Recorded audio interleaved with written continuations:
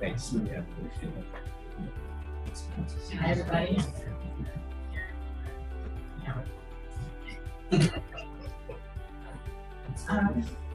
Good evening. Thank you for coming to the State Embassy in 2022, and thank you for those who are online or in watches there. The city has a really great presentation today, and there's an extensive amount of information that. Before we get to that, though, I just wanted to say just a couple words. I would imagine that most of you have thought about Buffalo, thought about Texas, and thought about the shootings that just keep happening. And there's just no words. And I hope that if you ever want to talk, there are so many resources in our community. And I'm really thankful that Dr. Jim Brescia, and Sheriff Parkinson are working with the schools and the students and staff and faculty and trying to help them get access to resources in the process. So if you know people that need some help doing that, please have them reach out to 211. It's a great way to access great resources. So just wanted to say a few words. Well, the last time we had one of these State of the City addresses, I wasn't there. It was 2019. We didn't have COVID. I don't know if many of us even remember, like, do you remember your hairstyle before COVID? I'm not sure. So as we think about this, we're trying to roll this up into a jam-packed with the State of the City. And with that, I use one theme of the year. Well, since we're rolling this all up, there are several things. We're, of course, going to really celebrate the accomplishments of the last past year. And we're going to look at the major projects that are going to benefit our community for years to come. We're also going to look at 2023 and what kind of legacy that we want to go forward. And this is all based on the community and what everyone has inputted for us in the past years. So, have fun. So building a lasting legacy, we are really looking at how do we reduce and prevent homelessness. We're looking at how do we make SLO a more welcoming place. As I was talking earlier around the shootings, I mean, part of this is feeling welcome, feeling as though you belong, feeling as though you are human and connecting to each other. That's half the battle right there. So I just want to thank everyone at the city and really everyone in the community as well for all of the hard work in this last couple of years. And the dedication it takes to stick with all of this hard work and work through these really big challenges is so much. I just thank you. As you know, we've faced many hardships and have overcome several challenges, but yet we're still hopeful. We still have excitement. We know we can do this. And I'm really excited to see this short video that we play for you and introduce the State of the City. Oh, and before I first wrap this up, a little housekeeping for those of you who don't know. To my right, through these doors, is the bathroom. To the left corner, there's some water. And if you have some questions, there's some index cards on the table there with Mr. Herman. And if you can write up your questions, we can answer those at the end. So thank you so much, City Manager Johnson. Great, thank you, Madam Mayor. And my name is Sheriff Johnson. I'm the city manager. Before we proceed a little farther tonight, I want to just acknowledge we have Councilmember Pease here tonight in the back of the room. We have Jim D'Antona for the Chamber of Commerce, and we have other staff from the Chamber, our partners from Downtown SLO, and we have a lot of your leadership team. You're not seeing the full leadership team here tonight or the rest of the council because imagine we're a pretty busy city. So we have a planning commission meeting happening. Our chief of police is back in Wisconsin at the International Association of Police Chiefs. So we kind of are spread a little thin tonight. So, but we are prepared to answer any questions. So with that, I think we're ready to roll the video and welcome, and this will kind of encapsulate, and then I'm going to come back up and talk a little bit more about some of the key milestones and some of the successes we've achieved over the last 2 years.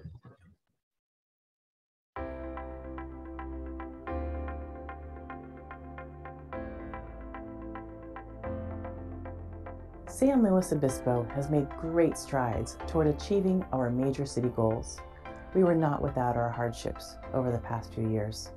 Despite the challenges we have faced, We have endured and come together in times of crisis to emerge stronger, more resilient, and more connected as a community. I'm Rick Scott, Chief of Police of your San Luis Obispo Police Department. This year in 2021, our city, our community, and our police department were united in an unfortunate crisis when we lost Detective Luca Benedetti. I want to thank you for honoring Luca and the whole Benedetti family as you honor his memory, as well as continue to share his rich legacy of service to our community for generations to come. Our community also came together as we navigated our way through the COVID-19 pandemic. Because of the efforts of the whole community, we kept our economy going and welcomed many new businesses with more on the way. And we didn't stop there. Thanks to the voter-approved Measure G revenues, your community services departments are focused on managing and delivering the planning, design, construction, and maintenance of critical infrastructure projects. Over $66 million this year. We're also building bridges, both literally and figuratively. We rebuilt the 100-year-old Marsh Street Bridge while preserving historical features and adding public art. In 2022, the city achieved a major milestone on the Railroad Safety Trail, where we built a bridge across the railroad tracks and Highway 101. Facilities like this and protected intersections, protected bike lanes, and pedestrian hybrid beacons make it easier for more folks to bike and walk more often and do it safely. We've also been building bridges to assist our community members who are either vulnerable to or currently experiencing homelessness. Additionally, we've taken on a leadership role in developing a regional and city-level strategic plan to address homelessness.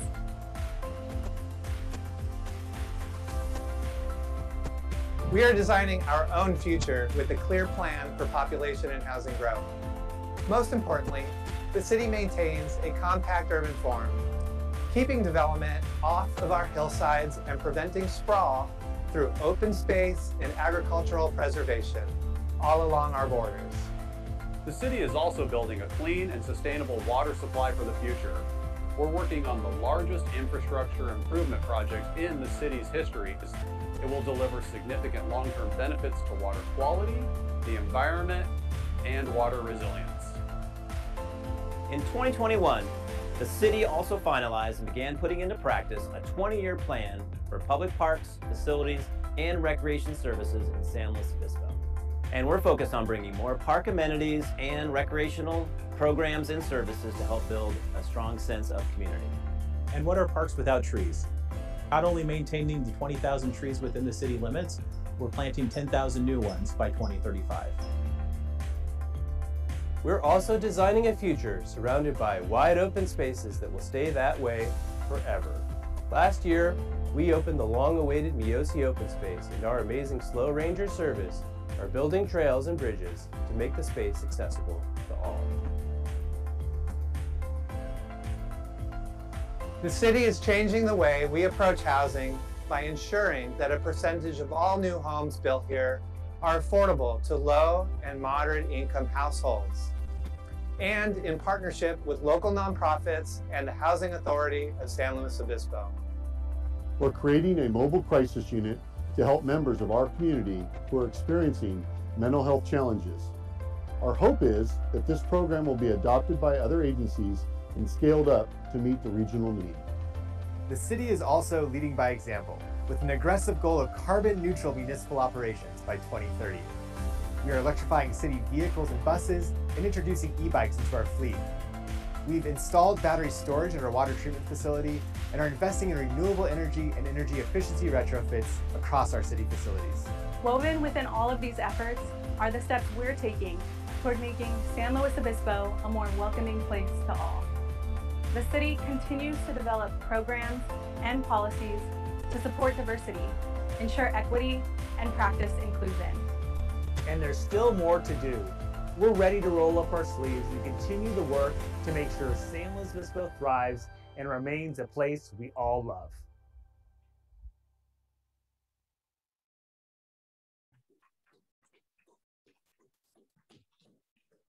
Well, thank you very much for spending time watching that. I'm really proud of that video, proud of the team that helped put it together. It has been a monumental effort over the last 3 years for us to deliver on our accomplishments. And so I'm going to walk you through some of the details tonight. At the very end, we'll have an opportunity for some questions from all of you.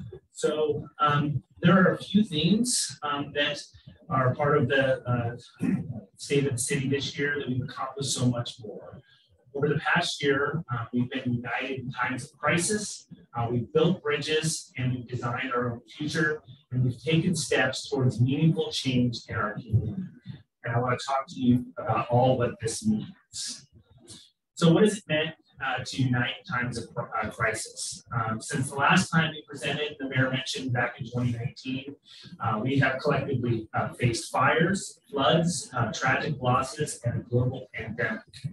The one thread that I think holds true is that all of us have come together through this crisis, and I think in some ways it's brought us closer. Chief Scott mentioned losing Luca, and on May 10th of 2021, our community lost a hero, a leader, and a colleague, and a friend. While serving a search warrant in the city of San Luis Obispo, Detective Benedetti, who was just 37, a father, was tragically shot and killed. That day was very traumatic for all of us, myself, the department, and I think it sent a shockwave through our community. But in the face of the tragedy, many of us united and we stood together. First, our city team supported our friends and our colleagues in the SLO Police Department, helping not only with the day-to-day tasks, but also with planning the organization for Lucas Memorial Service. Second, people from all life experiences showed up and supported us as we grieved the loss of a colleague. Our community grieved and lost that of a trusted neighbor and a hero. We all grieved together. Luca made San Luis Obispo a better place, and he will sorely be missed. And I just want to share with everyone, I had a chance, along with the mayor and myself, to travel back to DC a couple of weeks ago for the enrollment of Detective Benedetti and the National Memorial for Fallen Officers. I will never forget the time that we were there and to see our officers and for us to be able to grieve together with other communities throughout the United States. Shifting gears, I want to talk a little bit about economic recovery. Our community also came together and we navigated our way through the COVID-19 pandemic. We made sure that businesses survived during a very tumultuous and unpredictable time by making economic recovery a priority and creating programs that help in a variety of ways. The city provided direct support to over 200 businesses. We created incentive programs that shoppers spent nearly $1.6 million over the closure with our Buy Back Local program. We also supported projects like the Mission Pop-Ups, which help activate spaces so people could get together, but also patronize local businesses. We also implemented a fast-tracking program for tenant improvements for some of our vacant spaces that the council funded. And during the entire height of the pandemic, creative solutions for fitness were developed for businesses operating in city parks.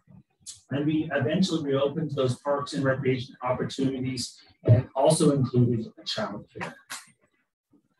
More on economic recovery, we invested $66 million in critical infrastructure, new bike paths, protected intersections, the maintenance of 135 miles of streets. And these projects facilitated economic recovery from the pandemic. They enhanced safety, addressed past commitments, and partner in private development projects that deliver housing that also provide core infrastructure. We set aside funding and created grant opportunities to increase the number of childcare businesses in our city and our region. We are also working on developing a permanent parklet program, and we saw the success of our $1.1 million in investment in the Open SLO program at the height of the pandemic. All this is resulting in reducing our vacancy rate in the downtown from 12% at its height during the shutdowns to today, which is just at 7% as of April 2022. These numbers are fairly impressive because 7% is what you see during normal economic times, and it's because of the partnerships that we had that we're able to make this happen. Matt Horner, our public works director, has already talked about building bridges. And we spent those during the pandemic building them both literally and figuratively. We built the Marsh Street Bridge, the Railroad Safety Trail extension, and we opened our safe parking site at Railroad Square and rebooted our community academy. And if you're not familiar with the community academy, it's a way for us to build and share information about local city government so we can get more engagement, perhaps participation in our committees and our commissions. We've also looked for safer ways to get around. I've mentioned the Marsh Street Bridge. It was completed in 2021 in January of that year. It's a significant connection and a major connection in the city of San Luis Obispo. It is a historic bridge. It's really part of our commitment towards downtown vitality. Along with the replacement of the bridge, we also replaced a deteriorating sewer main underneath the bridge so that we have a more efficient line. And to highlight this historical significance, we also provided a plaque and other details to help replicate the original kerosene lights. And also the guardrails were installed to mimic the historic structure. We've also extended the Railroad Safety Trail. This is a legacy project. We've been talking about this for 20 years. And for those that you have enjoyed it, it is a significant improvement for safety and transportation to the Cal Poly campus.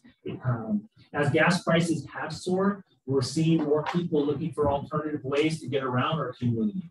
And the Railroad Safety Trail provides that easy and safe route and reduces the amount of conflicts with motor vehicles. To give you a sense of how much it's already been used, in just 2 weeks just after it was opened, we had 300 pedestrians and about 250 cyclists, for a total of 2,500 trips that were used on that bridge in just a couple of weeks. And so those of you that had to walk and bike up through California, this is a much safer and also less stressful way to get to the campus. You heard Kelsey Knockett talk about our efforts to address homelessness. And the city has been working with CAPSLO. We have Liz Steinberg, the executive director here from CAPSLO, to develop a whole host of programs, including an overhaul of the safe parking program at Railroad Square, which is a safe and sanitary overnight parking for those who want to sleep in a vehicle. We've also added new case management services along with that to provide a pathway to 40 Prado.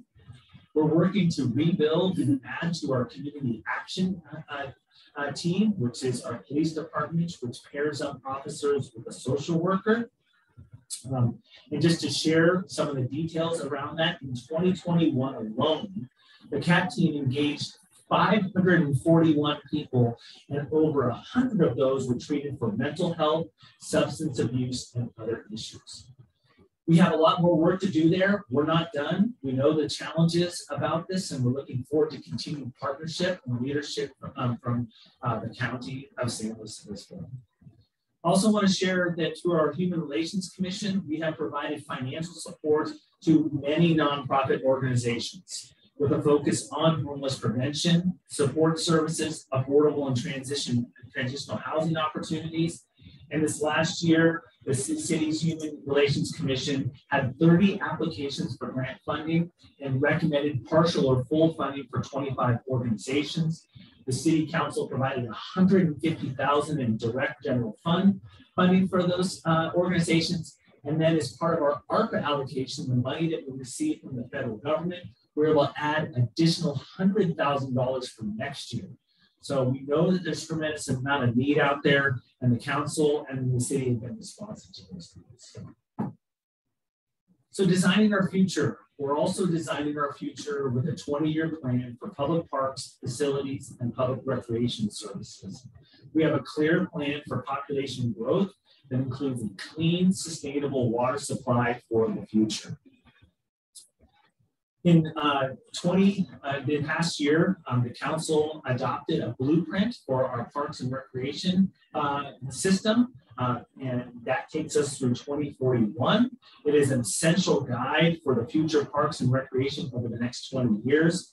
It is really designed or guided by four real themes. Design excellence, making sure that we set a standard for excellence by creating engaging, long-lasting, safe, and sustainable park system. Stewardship and sustainability, making sure that we're conserving and protecting our natural resource while providing opportunities for community to both support and learn from the natural environment. We're also leaning into our goal on diversity, equity, inclusion. We want to make sure we have inclusion and access, and that cities, parks, and public facilities, amenities provide ways for a full diversity of our community to benefit. We're also building these parks and facilities to make sure they engage and develop partnerships and public engagement, and so that we meet a lot of the unmet needs. The other piece is good governance. We want to make sure that throughout the planning, throughout the process, that we're accountable to some of the decision makers and we're responsive to the community needs. And so one of the examples of that is we're planning Rigetti Park, which is going to serve the Orchid area, which is one of the new development areas out off of Orchid and Cape Farm. You also note that the city has developed a full and robust partnership with the SLO Museum of Art. You saw some of the murals up there. And we've seen some international artists visiting with sculpture pieces. We've seen a temporary statue on the Slomo lawn and other installations that are planned in June. We're also planning for other art installations around town, including the upcoming Tank Farm Orcut roundabout sculpture. And we're also discussing other opportunities for people to learn about the art that we have here today with some other map applications. So smart and sustainable growth, we're designing our future and we have a clear plan for that population and housing growth. SLO's population remains steady at about 47,000 residents. And what do we consider as we're planning that development? We're considering water. Even as California enters its third consecutive year for a statewide drought, a recent report that was just presented to the City Council shows that under extreme conditions and increased future demand, the City of San Luis Obispo has more than 10 years of water supply available. And that's really because of the long-term planning and the investments that ratepayers have made. Our 2022 water and demand supply assessment confirms that the city has adequate long-term supplies and will continue to support the existing and planned growth in San Luis Obispo. We're also making plans, given the governor's recent announcement, to make sure that we're also taking steps to make sure we're doing our part on a regional basis, and everyone has a role to play to make sure we're conserving water as we continue to have a vibrant community. We're also making sure that we're addressing climate action goals. New housing that's being built in the city is generally all electric. Every home has solar panels. We're making a compact urban form, keeping development off our hillsides, preventing sprawl, and making sure that open space is preserved. Speaking of open space, the city has entered into a trail agreement with Cal Poly. And so in November 2021, we began work that allows for a connection between the city's Neosi open space and Poly Canyon. So imagine you'll be able to go from Stagecoach Road and be able to hike all the way into Poly Canyon. The trail planning and compliance were also completed in 2022. That also allows for additional trails over on the Rigetti open space, and which is in the Orcut area specific plan. And this will create another new entirely open space area within the city. We're also making sure that our open spaces that we own or we have easements on, that we're responsible as landowners in reducing the amount of fuel. So there you'll see an extensive fuel reduction efforts are being done throughout the city. We've replaced fences that have taken place in the Cerro San Luis Reserve so that we can reintroduce cattle and grazing consistent with our conservation plan. And you'll be seeing and have seen our ranger services continue to conduct open space maintenance based upon our open space maintenance plan to ensure compliance through enforcement as needed. In terms of our urban forest, trees are a major focus at present.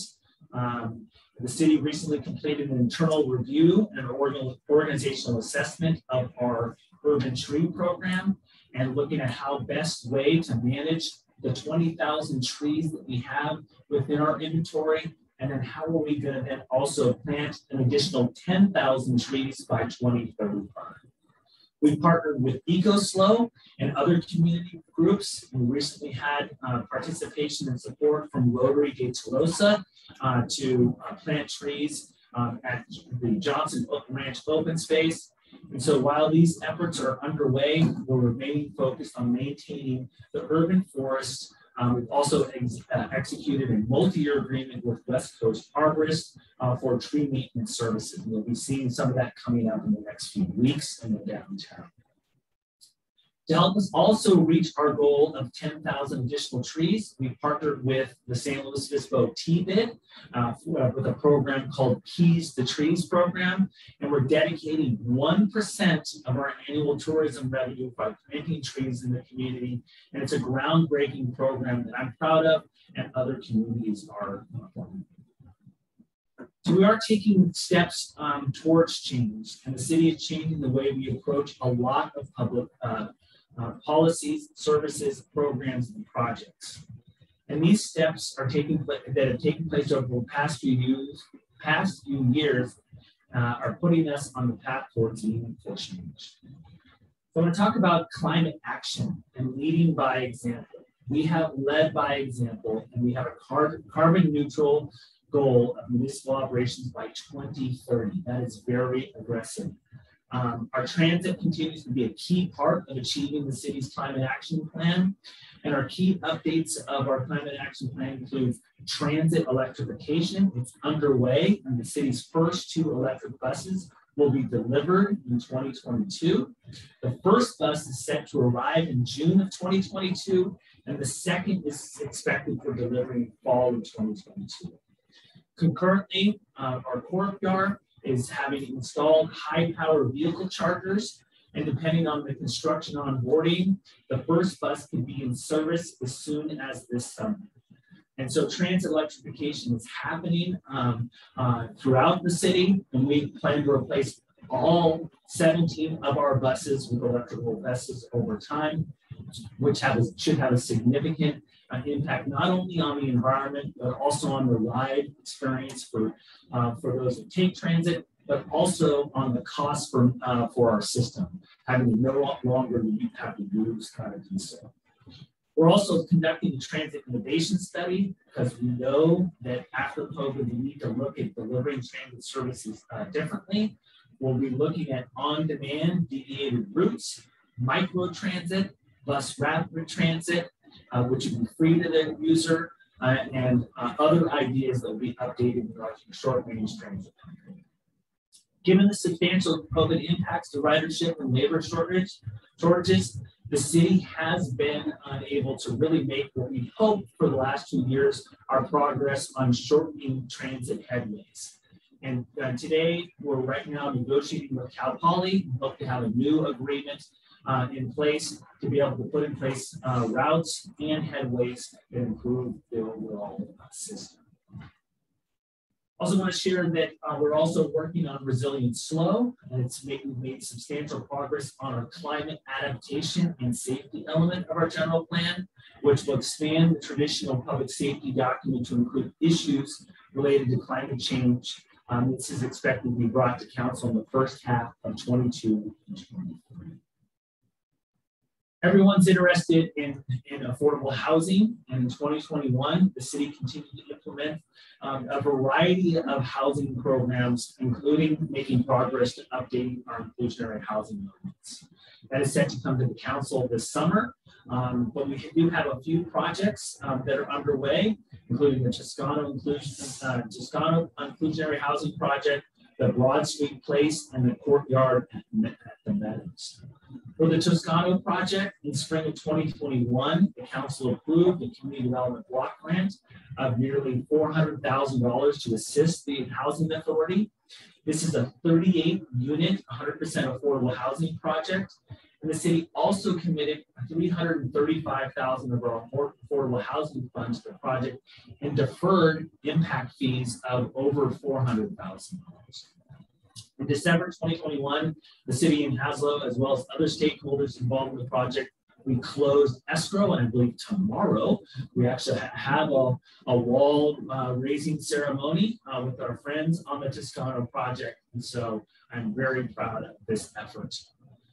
On Broad Street Place in spring of 2021, the People's Self-Help Housing Corporation received building permit issuances for a mixed-use component for 4 residential affordable housing units. This is a 40-unit project, 100% affordable housing projects. Sorry about the numbers, 40 units, located at 3720 Broad Street Place. The development is adjacent to the Ironworks development by Haslo, so you see that project as you go down Broad Street. These units will be reserved for extremely low, very low, and low income residents. And so we're continuing to make progress. In fact, the recent report that went to the City Council in April on our general plan annual report shows that we're nearly 60% of achieving our regional housing needs assessments. So the goal that the city had of producing housing is actually having an impact. In terms of the courtyard at Meadows, beginning in 2021, Haslo has finalized construction of the courtyard at the Meadows. This affordable housing project offers 36 new units exclusively available for very low and low income families. These are 1-bedroom, 2-bedroom, 3-bedroom apartments that are in close proximity to South Hills open space and the Sarah Meadows. On homelessness and mental health, I had a chance to talk with our fire chief earlier today about our mobile crisis unit. We have hired an emergency medical technician to serve on the MCU. And we've also hired a paramedic. We intend to launch the mobile crisis unit on June the 6th. And this is a partnership with Transitions Mental Health Association. And we're excited about this. This is a way for us to divert calls for homeless response from traditional police when there are no immediate health and safety issues to a paramedic and a mental health clinician. So this is going to be a new model for our region, a pilot program. You may have heard about this in other communities throughout the United States, up in Eugene, Oregon, up in Denver, and I'm really thankful that we're bringing this model here. Housing for homeless and those with mental illness. In April, the city allocated $2 million of its city's affordable housing fund for 2 housing projects that will benefit community members suffering from homelessness. $1.7 million of ARPA funding, federal funds for Haslo from the Anderson Hotel, and an additional $300,000 for Transitions Mental Health Association for Palm Street Studios. And this is really housing types that will be available for those that are most vulnerable or on the streets, and pairing these units up with wraparound services. We're planning to come back to the council on June 7th, just in a few weeks, and with the recommendation on the 22-23 supplemental budget, and there'll be an additional allocation of funds for affordable housing projects. Also, as part of the major city goal, the city again partnered with Capslo and provided funding for a 25% expansion of the number of beds at 40 Prado. It's still not enough. I know that. I think we all know that. But it's progress and what we need to create options and capacity for those that are suffering from homelessness. So with that, I'm going to switch now to diversity, equity, inclusion. And this is a new major city goal for our 21 to 23 financial plan. And the goal is really about making San Luis Obispo a more welcoming place for all. And so that we have a true sense of belonging. We are embracing diversity. We're working to ensure equity and focusing on inclusion. And so we've established a new Office of Diversity, Equity, Inclusion. We have our very first DEI manager, Dr. Bea Makakau. And so her efforts and the efforts of the office are to commit for meaningful and structural, long-lasting change. And we'll do this by certain outreach activities, programs, policies, and other programs that are structured to really address racism and hopefully develop additional cultural competence within our organization and also throughout our community.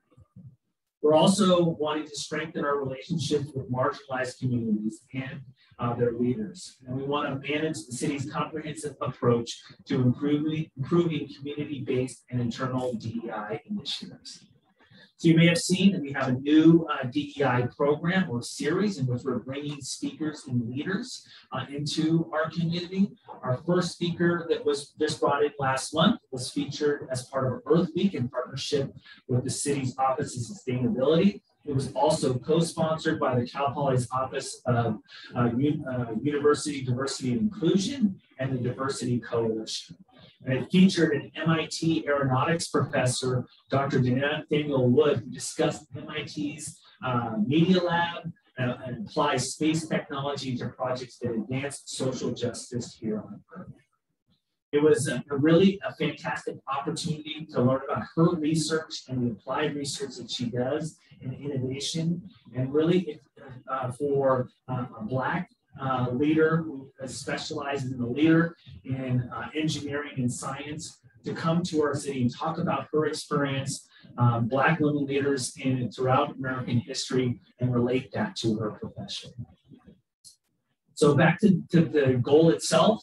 In fact, the city in the first year, we've invested over $1.1 million in this effort through the grant program and to other local organizations. In fact, this summer, we'll be launching our $300,000 grant program that will be managed from the Human Relations Commission to really partner with organizations to help advance DEI initiatives, both in our city and throughout our region.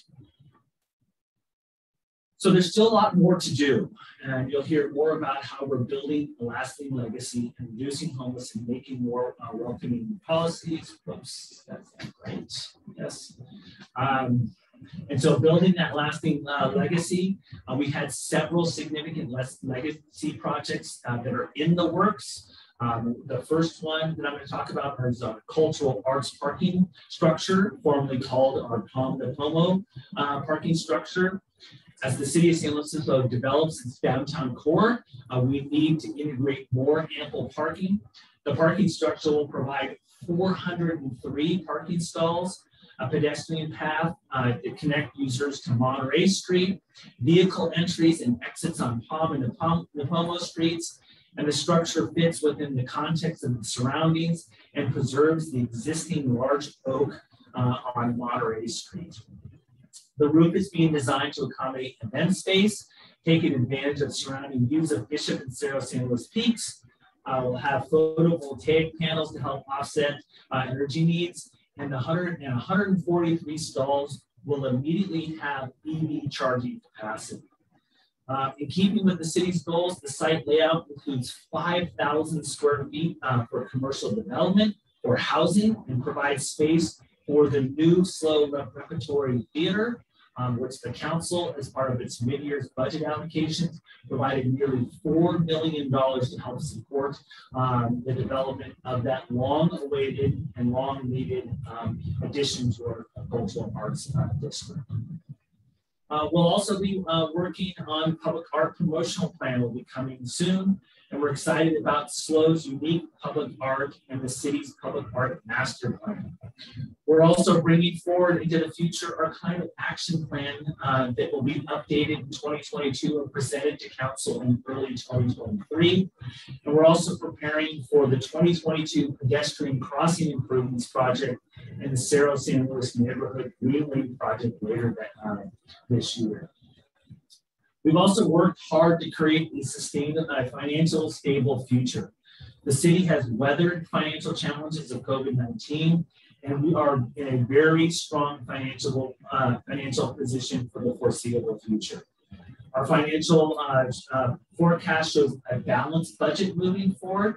And in February of this last year, the council adopted about $24 million in budget adjustments to help significantly pay down our pension debt sooner, advance major city goals, support existing services, and address emerging and community needs for the future years. So what are we doing moving forward about homelessness? In the coming fiscal year, we're investing more than ever into policies and programs to increase housing options and prevent or reduce homelessness in SLO. In 22-23, the total investment for housing and homelessness is expected to approach $27 million. This will help facilitate the production of housing, infrastructure with an emphasis on affordable and workforce housing. We'll continue to collaborate with local nonprofit partners, the county, the state, and the federal government to discover and implement comprehensive and effective strategy to reduce chronic homelessness. So what will it include? We'll see the update of the city's inclusionary housing ordinance. We'll be presenting and bringing forward for discussion the homelessness strategic plan to guide city's actions. We'll be looking, and in fact, on June 21st, the county will be coming to the city council to talk about the regional plan to address homelessness that will really be the foundation for all the other cities in our region to address homelessness. We'll also be looking at ways to improve environmental protection, make sure that the water quality and cleanup of our creeks occurs, and that our open spaces, public parks are accessible to all. And we'll also be looking to expand financial support for nonprofit social services that specialize in helping people transition into housing.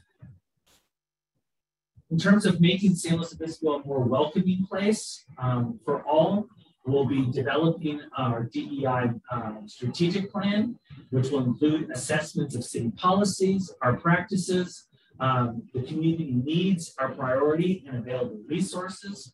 We'll be looking to the DEI recommendations from the task force that were presented to the council back in January of 2021. And we'll be looking to our internal DEI audit as a foundation, and also be looking to Cal Poly, which is updating its analysis and assessment of the Cal Poly experience, specifically for reference and prevention work. We're focused on really making sure that that we have community. We'll also be looking at policing and restorative practices. And so our police department has been looking to align our policies and our practices with national trends and best practices. We'll be looking to identify strategies and alternative methods for policing within the city. And we'll be looking and expanding social service providers to support situations where police are currently serving as both responders and providers. And what ways can we get our police department out of social work? We're also committed to maintaining our cultural competency training for officers, and we'll be seeking opportunities to strengthen relationships and intentionally center the needs of BIPOC communities. We also plan on expanding in the city's existing practices and programs and support development on leadership and internship programs, especially for youth, BIPOC, and LGBTQ+ residents, and also increase the understanding, access, and participation in local government. We'll also be sponsoring public art and cultural activities that center the history, experiences, and contributions of the city's historically marginalized populations. And we'll be focusing this on developing and generating a better understanding on the needs and ways to support the undocumented community. So as I wrap up for today, I hand it back to the mayor to close today's presentation. All of this could not have happened or will not have happened without the trust and confidence of our community. I'm very grateful for all the trust that you've given us, the privilege that you've given us to serve this community during some very challenging times. This is just a sample of what we've done over the last few years and a sample of what's ahead. And I'm extremely grateful for all nearly 500 employees that serve the city of San Luis Obispo and over 47,000 residents that have placed their trust and confidence in the city organization. We could not have done or continue to do what we do without all of you. And so with that, I'll turn back over to the mayor.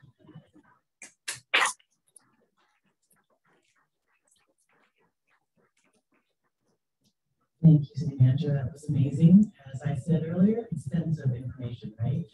I have to also echo my thanks again. It's just really challenging times, stopping and really thinking about what we do here at the city and what services we have available to a 47,000 city is kind of amazing. And I always think about, our ridership for buses and thinking about, was it about 250,000 people is our ridership worth versus the amount we have. We have about 1 million riders about a year, and about 600,000 of those we have our students, or 400,000 are 250,000 Just something to think about our little 47,000 person town. It's kind of amazing. And I really wanted to appreciate, maybe just take a minute again to appreciate this last COVID time period of we're making it through and we're getting to the new challenges. So thank you so much. And I'll just open it up to if there's any questions.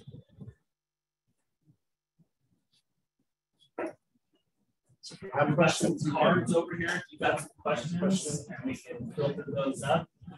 With regard, I should mention that we have this all happening online as well, so you may see some questions that come in via Zoom. So you want to read the questionnaire. So what accomplishments are you most proud of in the last 2 years? Well, which slide should we pick? No, really, I mean, I don't know, I could just pick 2. When I think about the wharf and what we're doing, not just that we're doing one of the largest projects ever and caring about beyond the wharf, our water, and make sure that we have invested so much in years that we actually are in a place that many cities, not just throughout California, many cities even in our county aren't at. That's really amazing. And I'm really also very proud of our community coming together and saying, we see that there's some challenges with not everyone feeling welcome, and let's go ahead and come together and talk about this. And talking about critical issues and having those critical conversations are really difficult to do. So I'm just really thankful our city is willing to do that. Just hop in terms of the accomplishments maybe that I'm most proud of from the last year. I would say a couple. One, I would say those legacy projects, and really the road safety trail. That project really is a culmination of a lot of people. We stand on the shoulders of really people who did a foundation, but that was huge. You can see it being out up until literally sometimes the last minute. I'm thankful for the bridge that we built in the downtown. I'm very excited about the council's investments in our new Office of Diversity, Equity, and Inclusion. I'm very proud of the fact that from January of 2021 to be able to stand up an office, hire a diversity, equity, inclusion manager, to be able to then work with the Human Relations Commission, to be able to pivot, to look at new ways of distributing funds to help those that have historically been marginalized and have had access to needed services has been huge. I've been known to only one also, I'm really looking forward to what's happening is our MCU program. I'm really excited to see about our global crisis unit program as well. Thank you. Like I said, we have so much to be proud of. It's really hard just to keep it to a couple. So what challenges are we most concerned about heading into next year? Which one? I look at, we have so many awesome infrastructure projects that we're looking at, but even just a couple of weeks ago, we found out, our paving project is over budget. The bids are coming in over budget, $1.6 million. What are we going to do? And how do we have to make trade-offs through this next couple of years? Supply chain is not a shock to anyone. This has been a challenge for all businesses, and seeing how do we continue to make it through our plans. And then when we have to stop and change plans and evolve, that's a good thing. But it also gets that moment when someone says, wait, but you were going to do this project over here, and how come you're not doing it? So I hope that we can, again, continue to open up communication. And I'm so thankful, you'll see Whitney Santisi in the back, and so thankful that we've added that communications growth here in this department, in the city, because I think that the community needs to know all of the changes that we're constantly doing. My perspective is more operational, as you can imagine, and my challenges just on the fields of having a department heads retreat today is people. We're seeing the great reshuffle, the great resignation is impacting every sector of the economy, and we're no different. We've had a lot of transition. Some of our departments have seen nearly 50% transition. Fortunately, right now we're seeing lots of good applicants that are very interested in public service, so that is very encouraging. Now, I would say the other concern is inflation, and what does that mean for specifically developing or delivering some of our capital improvement projects, and what does that mean moving forward? We've seen some pretty significant, the mayor just mentioned that, some increases in some of our costs, and so that is something that we'll be closely monitoring.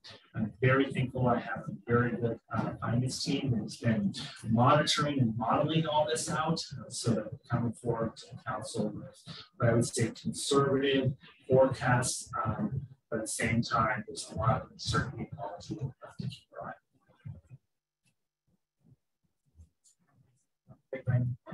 I'm almost 50, it's in time classes.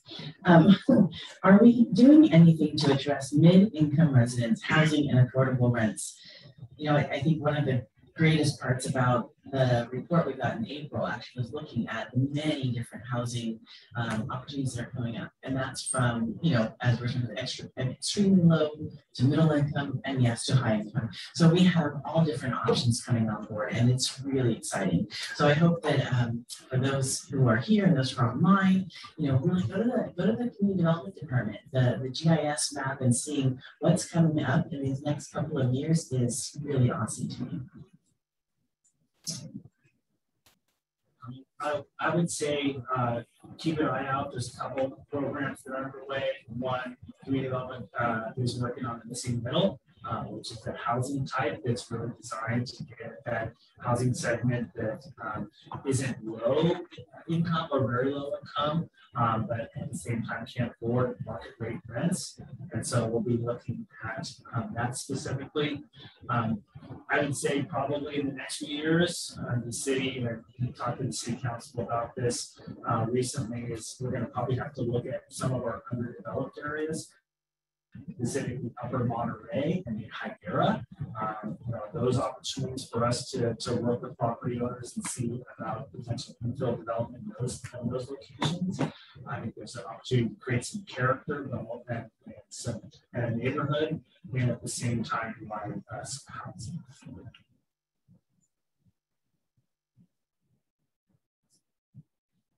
20 minutes till we have lunch here. What are we doing to address the homeless problem in downtown in particular?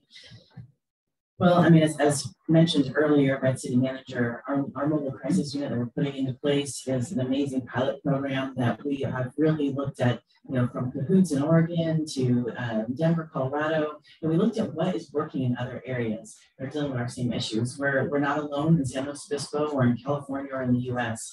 Homelessness is a huge issue. And we're also, with this mobile crisis unit, it is not just pairing an EMT and a social worker. What it really means is coming to the person where they're at and figuring out what they need.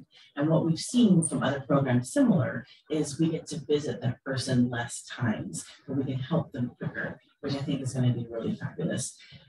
We also are continuing to work at, we have the 25% increase at Forty Prado of beds. We have the medical assistance treatment center at also at Forty Prado that we've been a partner in along with the county and a couple of other cities as well. So I think helping with the mental health side, the detox side, and of course getting more housing, this is all going to be a really good combination. It's a complex issue, and it's not one thing that, there's no one plan that can make it happen. And lastly, I know that we are putting more police officers on bikes in the downtown again, which I think being fully ramped up again with staff, which back to what City Manager was mentioning earlier, and we were at a 20% vacancy with our police department, and now we only get people downtown and seeing you more often. I think it's going to be very helpful as well. I'll just expand on the mayor's response. What I've indicated to the staff is compassion. We need with compassion, but we also need order. And so that is the mantra that we're moving forward with. So it's a combination of leading with a lot of social services resources, specifically with downtown, with the partnership with Downtown Slow and CapSlow for a specific social outreach and worker in the downtown. We have a variety of investments that we've made with Downtown Slow to deal with cleanliness and hygiene in our downtown. And we know long-term that those are really band-aid solutions. We really need to create capacity for housing and services. And so if I could jump in there, one of the next questions is, what is the role of the city and the county in terms of addressing homelessness, which is always a very important question. Because the city of San Luis Obispo, we're a municipal corporation. We provide water, wastewater, police, fire, the rest of the services we talked about there. We all provide mental health services, alcohol and drug services, and other social services. Those are all done by the county. And those are really the services that, from my estimation, my experience, is really that will get at the root cause pairing of programs to help people get out of the cycle of homelessness. We have a role to play. A role can be in terms of public service response, partnering on affordable housing. We certainly provide services or funding for social services because of how big this issue is and the impact it has on our community. We are doing things that just a few years ago I never thought imaginable, like hiring social workers or hiring or forming an NC. And so we hope that these are proofs of concept that really show what the county can and should be doing throughout our region. And it's an ongoing conversation. I would invite you to come to the meeting on June 21st when the county is going to be coming to the city council, and they'll be presenting their strategy that we hope that our strategy will fit in to make sure that we're trying to fill the gaps and services that are there today. Well, it's 7:01, so I'm just trying to keep on time, but I think we have time for one more question. And I will add too, the county coming together and actually looking at creating that homelessness division. It's really the first time we've done this. I don't know how long, but I think ever. 35 years. 35 years. Thank you, Liz. And that is going to be a way that we can really partner together. And I know that Councilmember Peeds and myself and the rest of the council members, we are constantly advocating how do we connect with the county and help them do their job in support of what they're doing so we can help our entire community. Part of being the county seat, it makes it a little bit challenging because all the services are here. We have two more questions. And so the first one is on bike lanes. Just a question about the new bike lanes, because we've got new bike designs that are coming into the downtown. And so a question about those. I would encourage anyone who want to learn about the changes that we're making in our downtown throughout our community to go online. We've got some videos about those specific bike lanes. And the essence is we want to have roadways that are available for everyone. So whether you're a pedestrian or a cyclist or a motorist, they are new to San Luis Obispo. They are not new to the world or new to our country. They've been around for a number of years. So what the data shows is that it's going to take some time for people to get used to it. And over time, people will be used to them. They'll know how to recognize pedestrians, know how to recognize cyclists. What we do know is already it's reduced speeds. For example, on Marsh Street, we recently did a speed study, and it's reduced the speed by nearly 10 miles per hour. Why is that important? Because the difference between 35 miles an hour and 25 miles an hour if you get hit is you may or may not live. And so that's why we're doing this. And I know that it can be, that kind of change can be uncomfortable, but what we understand is that over time people will adapt to change. And I just want to encourage people to look at the active transportation plan. We recently approved that, and that is similar to that blueprint for the Parks and Rec. This is a blueprint for what's happening with all of the aspects of transportation, whether you're walking or rolling in some way, shape, or form. This is what we're doing. So we are wrapping up because it is way past 7 o'clock now. So we have some more questions, and we're happy to answer those in a later time. So feel free. You can always email council@slowcity.org to reach all of us at one time, which is kind of fun. Or when we have on our website, we all have our cell phones and our email addresses in a very transparent way. So just want to make sure people know if they're trying to get a hold of us, it's possible. Thank you so much for coming. We greatly appreciate your taking your time out of your day, and we hope you have a wonderful evening.